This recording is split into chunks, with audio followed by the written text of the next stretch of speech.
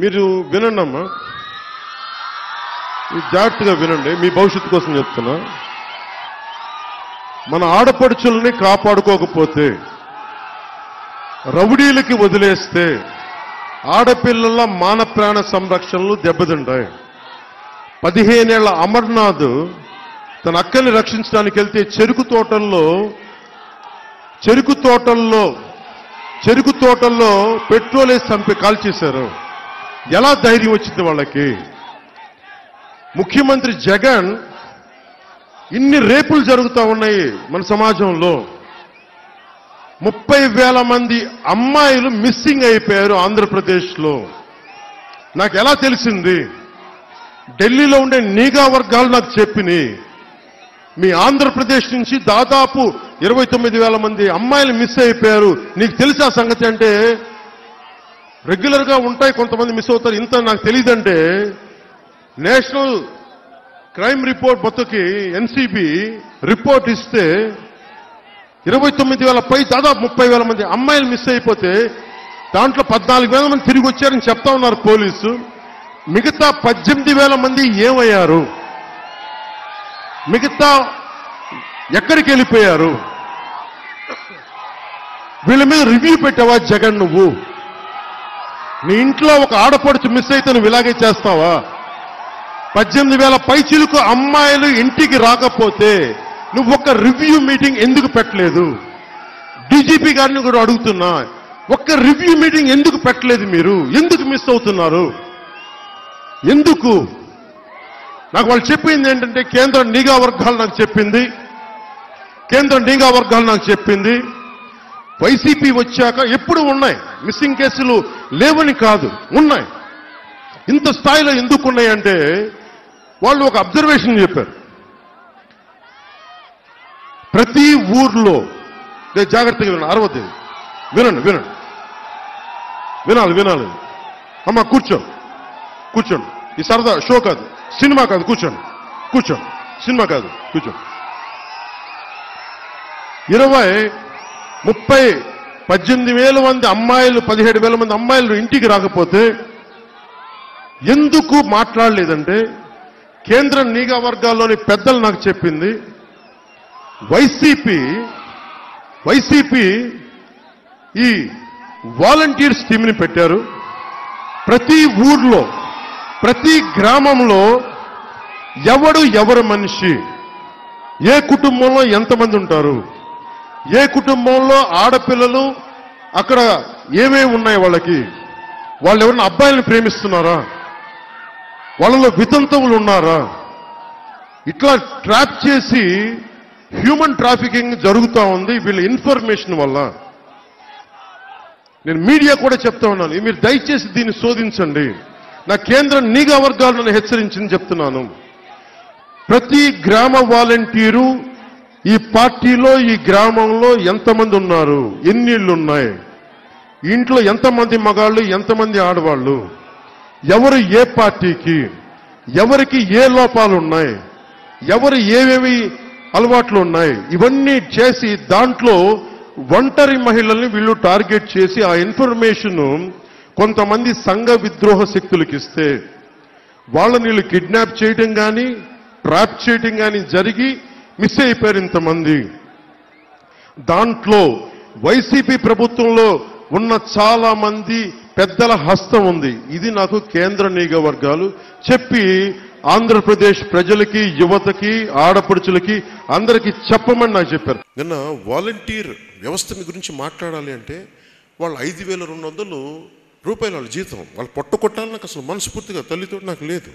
మరి నేను ఒక దేశపు సంపద నదులు కాదు, ఖనిజాలు కాదు, అరణ్యాలు కాదు, కలల ఖనిజాలతో చేసిన యువత. ఇది శేషేంద్ర గారు చెప్పింది. అట్లాంటి యువతని నువ్వు 5,000 రూపాయలకి 200 వాళ్ళ పేపర్ కనుకోండి, అది వేరే విషయం. అదో 300 కోట్లు మళ్ళీ మనందరం కలిపి 300 కోట్లు వాళ్ళ పేపర్కి ఇస్తున్నాం. సో 5,200 ఇంక్లూడింగ్ వాళ్ళ పేపర్తో సహా ఎందుకు అక్కడ కట్టి పడేస్తున్నాం? గ్రామానికి 10 మంది చొప్పున ఊహించుకోండి, 33,000 గ్రామాలు, 10 మంది చొప్పున కట్టి పడేస్తే వాళ్ళలో ఎంతమంది బలమైన వ్యక్తులు ఉన్నారు? ఒక స్టార్టప్ చేసేవాళ్ళు ఉన్నారేమో, ఒక సైంటిస్ట్ కాగలవాడు అక్కడ ఆగిపోయాడేమో, 10 మందికి ఉపాధి కల్పించి ఒక వ్యాపారస్తుడు ఉన్నాడేమో, ఒక చిన్నపాటి ఆటోమొబైల్ ఇంజనీర్ ఉన్నాడో మనకు తెలీదు. So you're not tapping the hidden potentiality of youth. మీరు మాకు ఊడిగం చేయండి, 5,000కి ఊడిగం. డిగ్రీ చదువుకుని 5,000, డిగ్రీ చదువుకుని 5,000 రూపాయల. మీరు ఆలోచించండి, ఎంత పర్ డే. మన్రేగా స్కీమ్కి, జాతీయ ఉపాధి హామీ పథకం కింద వచ్చేంత డబ్బులు కూడా డిగ్రీ చదివినాడు అది ఈ దేశంలో. నేను అంటాను, నువ్వు యువతనాలు కట్టిపడేయకు. పంచాయతీరాజ్ వ్యవస్థ ఉంది, అలాగే మీకు రెవెన్యూ వ్యవస్థ ఉంది. ఇవన్నీ కాకుండా ప్రతి పొలిటికల్ పార్టీకి, రూలింగ్ పార్టీకి వాళ్ళ వ్యవస్థ ఉంటుంది. ఈ 3 వ్యవస్థల్ని కాదని 4వ వ్యవస్థ నువ్వు పెడితే నిరుద్యోగం ఎంత పెట్టరేగిపోతే 5,000 రూపాయల కోసం ఒక డిగ్రీ చదువుకున్న కుర్రాడు ఆ ఉద్యోగానికి వెళ్ళిపోయాడంటే వాళ్ళని శ్రమ దోపిడీ చేస్తున్నాడు. ఇతను క్లాస్ వారి గురించి మాట్లాడతాడు అతను. సో నేను ఎందుకన్నా నేను ఆ మాట, నేను వేగ్గా అనలేదు ఆ మాట.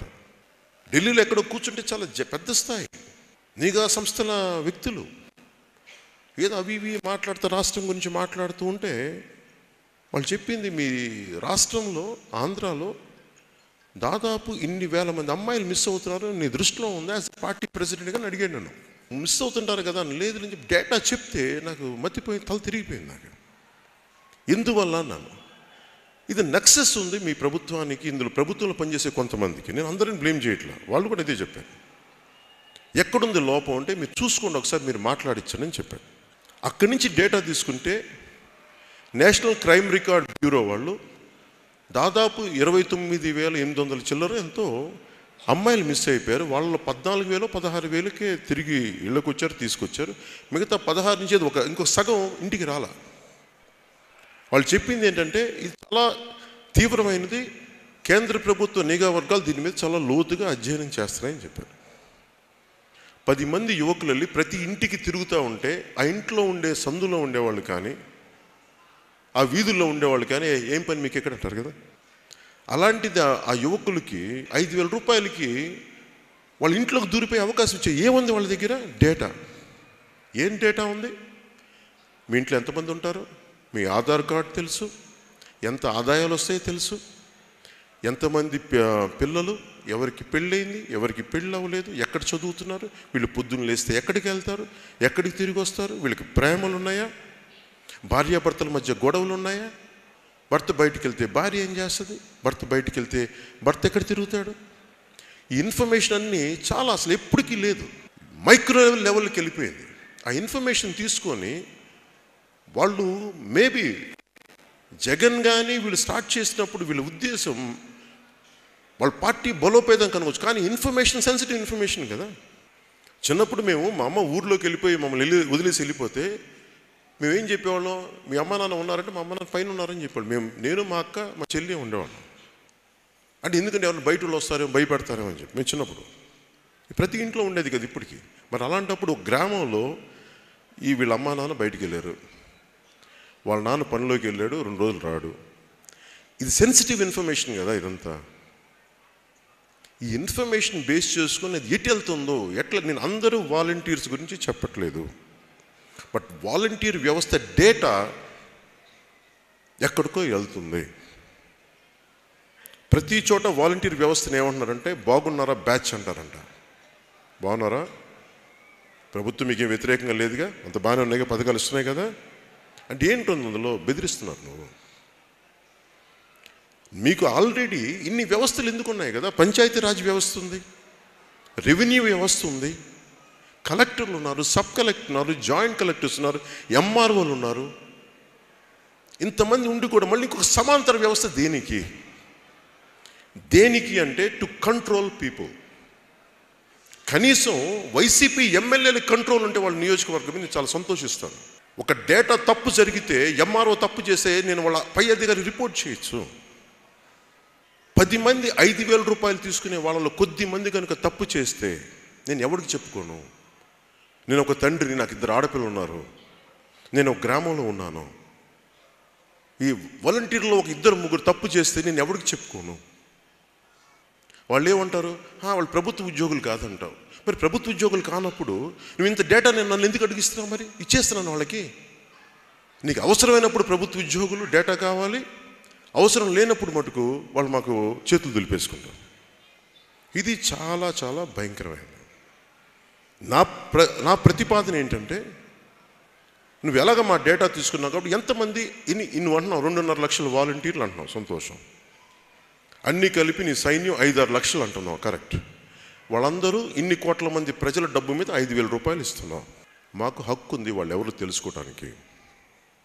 ప్రతి కలెక్టరేట్లో, ప్రతి ఎస్పీ ఆఫీస్లో మీ వాలంటీర్స్ ఎవరు, వాళ్ళ డేటా కలెక్టర్ల దగ్గర, ఎస్పీల దగ్గర ఉండాలి వాళ్ళ దగ్గర. ఒక వాట్సాప్ గ్రూప్ పెట్టు, ఎస్పీ గ్రూప్కి కలెక్టర్కి వాట్సాప్ గ్రూప్ పెట్టు. ఎవరైనా సరే వాలంటీర్లు మిమ్మల్ని ఇబ్బంది పెడుతుంటే మాకు ఈ టోల్ ఫ్రీ నెంబర్కి మీరు చేసేయండి. ఇవన్నీ ఎన్ని జరుగుతున్నాయంటే, ముసలి తల్లిదండ్రులు ఎక్కడ విదేశాల్లో ఉంటే నాకు చెప్పాడు, ఫస్ట్ 2 years బ్యాక్ చెప్పారు. ఏదో ఒక స్ట్రే ఇన్సిడెంట్ అనుకున్నా. వచ్చి మా తల్లిదండ్రుల్ని, మీ అబ్బాయి ఇక్కడ లేడంట కదా, ఎప్పుడు వస్తాడు, మీరు బాగానే ఉన్నారా, కొంచెం చూసుకొని ప్రభుత్వ పథకాలు, మీరు ఏదో ఇంతకుముందు వేరే పార్టీ, ఇప్పుడు అలా చేయకండి. ఎంత 5-10 మంది కుర్రాళ్ళు చెప్తున్నారు. అతనికి ఎంత 75 ఏళ్ళు ఆయనకి. అతను వణికిపోయాడు. వాళ్ళ కొడుకు ఫోన్ చేస్తే వాళ్ళ కొడుకు నాకు చెప్పాడు. చెప్పా ఏదో ఒక స్ట్రే ఇన్సిడెంట్ ఏదైనా ఉంటే నేను మన వాళ్ళు చెప్తానులేండి అని చెప్పాను. ఇది ఇప్పుడు అన్ని చోట్ల ఫస్ట్ మొదటిసారి కనిపించవు. ఇక్కడ ఒక ఇన్సిడెంట్, అక్కడ ఒక ఇన్సిడెంట్, ఇక్కడ ఒక ఇన్సిడెంట్, అన్ని చుక్కలు పెడితే మొత్తం మ్యాపింగ్ అయిపోయి ఉంటుంది. సో అందుకని నేను చెప్తుంది, వాలంటీర్ వ్యవస్థ మీద చాలా జాగ్రత్తగా చూడాలి. We have to be alert on volunteer system. మీరు కూడా రేపు పొద్దున వెళ్ళినప్పుడు మీరు వాలంటీర్స్కి వ్యతిరేకం కాదు, వాళ్ళ పని వాళ్ళు చేస్తే పర్లా. నువ్వు ప్రభుత్వానికి మద్దతుగా మా పార్టీకి అంటే మటుకు వాలంటీర్స్తో ప్రాబ్లం, అది మీరు గట్టిగా మాట్లాడండి, ఏం భయపడద్దు. ఇప్పుడు వాళ్ళకి ఏం చేశారు, 10,000 వ్యాన్స్ ఇచ్చారు. రేషన్ కార్డ్ డీలర్స్ వ్యవస్థను చంపేసి ఇంకో సమాంతర వ్యవస్థ క్రియేట్ చేసి దానికి అదనంగా ఇంకొంచెం డబ్బులు, వాళ్ళు నష్టపరుస్తుంది, దానికి అదనంగా ఇంకొక 200 కోట్లు ఎంత ఖర్చు. 10,000 వ్యాన్స్, పౌర సరఫరాలు వ్యాన్స్ పోస్ట్ డెలివరీ తర్వాత ఎక్కడికి వెళ్తున్నాయి, ఎక్కడ స్టేషన్లు ఉన్నాయి, ఎవరి అండర్లో ఉన్నాయి. 5,200 రూపాయలు ఇచ్చి వాళ్ళకి వ్యాన్లు కూడా ప్రొవైడ్ చేసావు. వాళ్ళు ఏం చేస్తున్నావు దాంట్లో, ఎప్పుడైనా చెక్ ఉందా, ఎప్పుడైనా చెక్ చేసావా జగన్? ఇవన్నీ మనం అడగాలి. సో జగన్కి ఎలా తెలియాలి, మన దెందులూరులో యూ మానిటర్, మీరు చూడండి, ఈ ఎడ్యుకేట్ చేయండి. ముఖ్యంగా ఆడపిల్లలున్న తల్లులకి తండ్రులకి మీరు వీటి పడిపోయి మీ బిడ్డల్ని సరిగ్గా క్షేమంగా ఉన్నారా, ఒంటరి మహిళలు జాగ్రత్తగా ఉన్నారా, వితంతువులు జాగ్రత్తగా ఉన్నారా, భర్తతో గొడవపడి ఒంటరిగా ఉన్న మహిళలు జాగ్రత్తగా ఉన్నారా, ఇవన్నీ ఒక కంట మీరు కనిపెట్టాలి. మన దెందులూరుతో ప్రారంభిద్దాం. మొత్తం 33,000 గ్రామాలు ఆంధ్రప్రదేశ్లో అన్నీ సురక్షంగా ఉండాలి, సురక్షితంగా ఉండాలి నేను కోరుకుంటా ఉన్నాను. అందులో మన బాధ్యత మనం నిర్వర్తిద్దాం. అంటే మీకు చూస్తున్నారా, ఒక సమస్యని అధ్యయనం చేయటం ఇంత కష్టం. మరి ఇంత ఇన్ఫర్మేషన్ తెలిసి నేను మాట్లాడకపోతే తప్పవద్దు కదా. ప్రతి పొలిటికల్ పార్టీలో ఉండే మద్దతుదారులు ఒక కన్ను వాలంటీర్ వ్యవస్థ మీద పెట్టండి. వాళ్ళు వైసీపీ ప్రభుత్వం పేరు మీద జీతాలు తీసుకొని వైసీపీకి పనిచేసి ఏదైనా చేస్తూ ఉంటే అది ఒక దృష్టి పెట్టండి, ఎడ్యుకేట్ చేయండి. ఆడబిడ్డలున్న ప్రతి ఒక్కరిని అలర్ట్ చేసి చూడండి. అనవసరంగా మీ డేటా ఇవ్వకండి, అవసరానికి మించి మీరు ఇవ్వకండి. దీని మీద జగన్ నువ్వు ఎన్ని కేసులు పెట్టుకున్నా నాకు ఓకే జగన్, నేను మాట్లాడుతుందని నాకు ఓకే. నువ్వు ఏదైనా తిట్టుకో, ఏదైనా మాట్లాడుకో. అలాగే వాలంటీర్ వ్యవస్థ కూడా చెప్తున్నా, మీ అందరూ చేశారని నేను చెప్పట్లా. 100 తాజా పండ్లు ఉన్న దాంట్లో ఒక కుళ్ళిపోయింది ఉంటే మొత్తం మీరు కూడా కుళ్ళిపోతారు, అది నేను చెప్తున్నా. 10 మంది ఉండొచ్చు, ఇన్ని లక్షల మందిలో కొంతమందే ఉండొచ్చు, కానీ చెడ్డ పేరు మీకు కూడా ఉంది. అందుకని మీరు కూడా వాలంటీర్ వ్యవస్థ మీరు కూడా చూసుకోండి. మీతో సహచరులు ఎవరైనా ఉన్నారు అలాంటి వాళ్ళు, వీళ్ళని నమ్ముకొని. ఎందుకంటే this will become a parallel police force, parallel police, parallel administration, parallel political force, 3 in 1 volunteer force. That's what Jagan's design is. Jagan design to control directly into your house. Me house hold Jagan control చేస్తాడు. ఒక button నొక్కుతాడు. ఆ ఊర్లో ఎవరు, అది ఎందులూరు గ్రామం, ఆ మండలం so గ్రామంలో ఎవరు, అది మనకి ఎదురు తిరిగింది, వాళ్ళని భయపెట్టాడు. చిన్న సోషల్ మీడియా పోస్ట్ పెడితే చాలు జగన్కి, అందుకు వణికిపోతున్నారు. హిట్లర్ చేసిన ఎగ్జాక్ట్లీ ఇది. ఎస్ఏఎస్ పెట్టాడు. జర్మన్ మిలిటరీ కంటే కూడా ఎస్ఏఎస్ మోర్ డేంజరస్.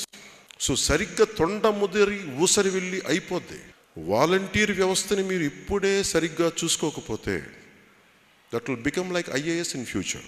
నేను చెప్పేది కొంచెం ఇబ్బందిగా ఉంటుంది, నేను ముందే హెచ్చరిస్తాను, అందరికి గుర్తుపెట్టుకోండి. ఋషికొండను దొలిచేస్తారు, కొండలు దోచేస్తారని చెప్పా, దోచేశారు. జగన్ రైట్ కాదు ఈ రాష్ట్రానికి అని చెప్పా, కాదు నా మాట కాదని వేసేశారు. మళ్ళీ ఇప్పుడు చెప్తున్నాను, వాలంటీర్ వ్యవస్థ చాలా డేంజరస్గా వెళ్ళిపోతుంది. మీరు ఇప్పుడు కట్టడి చేయకపోతే, ప్రతి గ్రామంలో ఉండే ప్రజలు కట్టడి చేయకపోతే అది భవిష్యత్తులో ఎస్ఏఎస్ లాగా అయిపోయే అవకాశాలు చాలా మెండుగా ఉన్నాయి. ఇంకా అవ్వలేదు, అది చాలా మెండుగా ఉన్నాయి. సో ఈ విషయం మీద వైసీపీ నాయకులు కానీ, జగన్ కానీ, అలాగే వాళ్ళు ఎవరైనా కానీ